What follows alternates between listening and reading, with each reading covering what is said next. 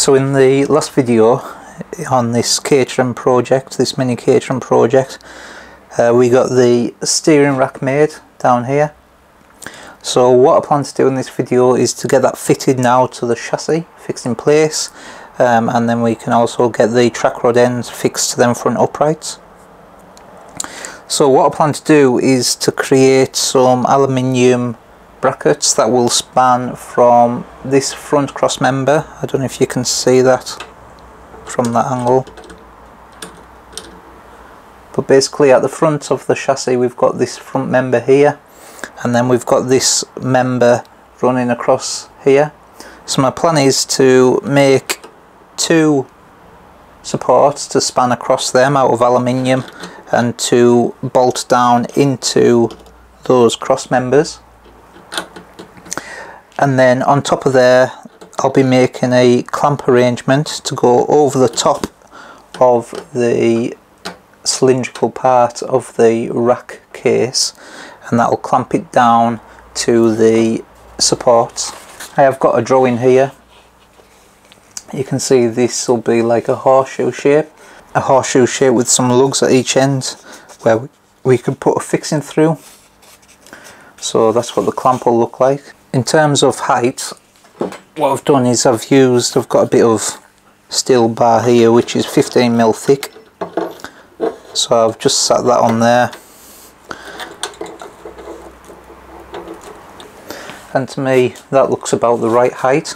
The rack will sit centre to the chassis, and still need to work out what's going to be best in that direction. I want to get it as far forward as I can, but without it interfering with these front vertical members on the side.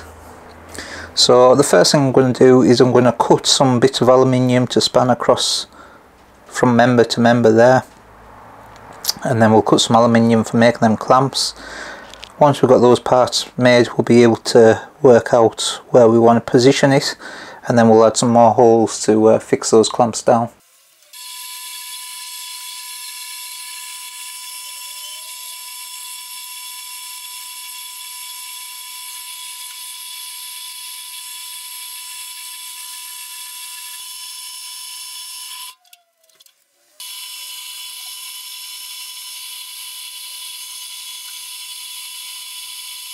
I've now got my bit of aluminium cut. This is what I'm going to make the two clamps out of, the two U-shaped clamps, and then these are the two supports that I'm going to be bolting on the other side of the chassis. That'll span across here, so they'll have holes in each end to fix to the chassis, and then they'll have another two set of holes for the clamp to fix to. I've decided the best thing to do next is to drill the holes in the chassis. So I've got the chassis in the machine vise at this end, and then I've got it packed up at the other end off camera to get it level. So there'll be two holes to go in this front cross member here, and then two holes to go in this cross member. The reason I'm doing this next is so I know what hole spacing to put in this. It'll be easier to make this match the holes in here, just because if I'm off slightly in these and they miss these, then there's a bigger risk of it coming out the side, and this is a fabrication, so the tolerances won't be as good as what I can achieve in these machined parts. So I've got the centre drill set up. I'm just going to touch just a little dimple for the 2.5mm drill to follow. We'll be tapping it M3, so the bolts that come through the other side can bolt straight into those cross members. Okay, so what I've done is I've put some marking out ink on there. I've scratched in a centre line on that front cross member, both in that direction and that direction. And I've just centred up my centre drill on that cross, so that'll be my datum to work front and back, and then towards the back of the car. So I'm going to go do the two front holes in the front cross member first, and then I'll come and do the second set.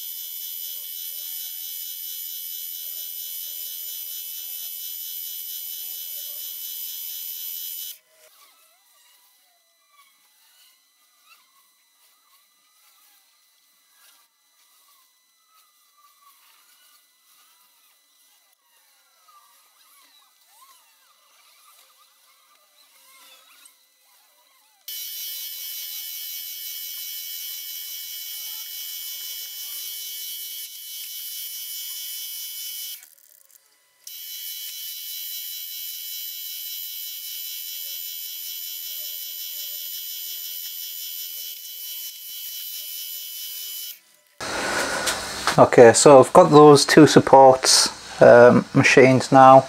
I've countersunk or counterbored this one on the left. I'll probably do the same to that one. I just did it because I didn't have any screws long enough to go right through to reach the tapped holes. So I've got them in position, and now I need to work out where I want to put the holes for the clamp for the steering rack. So I think I've got it in a position there that I like, and you can see the uprights turning when we turn that.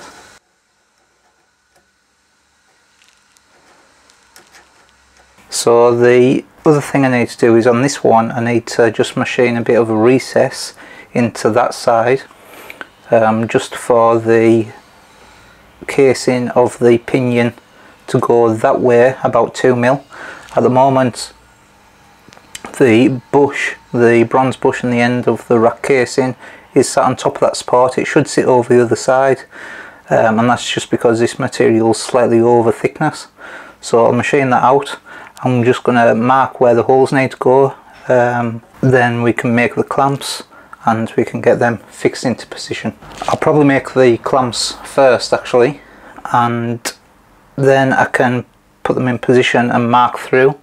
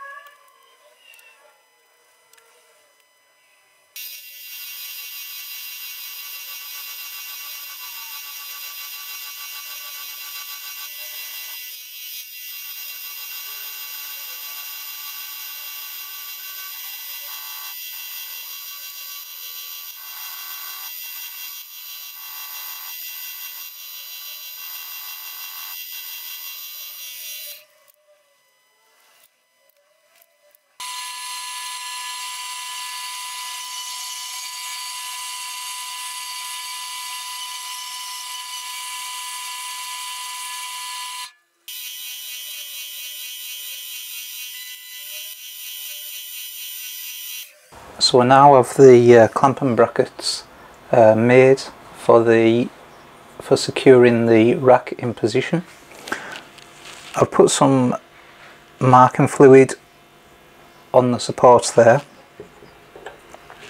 so I'm just going to sit it in position where I decided I wanted it to go.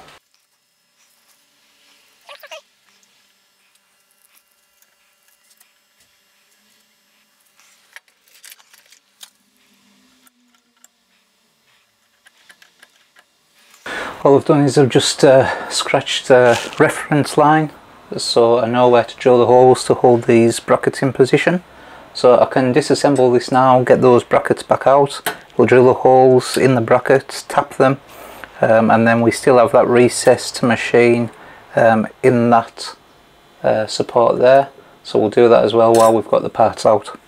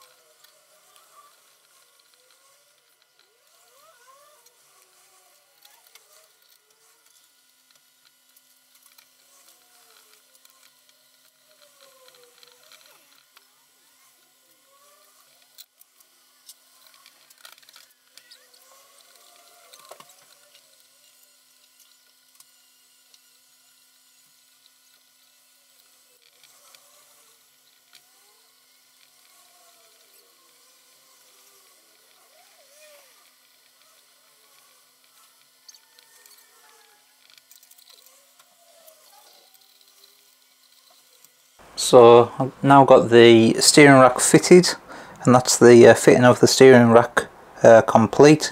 I did have to back those bolts off a bit because the compression of those brackets, those clamps, must have slightly shrunk the bushes a bit because the steering went really tight. So I've just backed that off a turn or two, and now it's working well.